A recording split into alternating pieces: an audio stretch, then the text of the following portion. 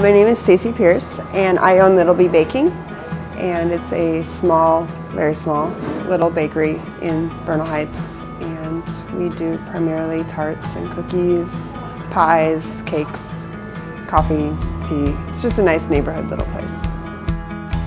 I've always had a love of cooking. My grandma baked, my grandfather was a chef. They both inspired me a great deal, and realized that cooking was what I love best. So I've done that for almost 20 years now.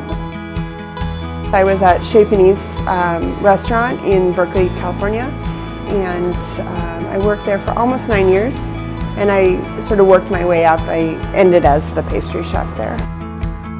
I think that, as with anything, like sugar, it's fine, but it's not something that you should consume a ton of, and you need a balance. Like with everything in your life, you need a balance.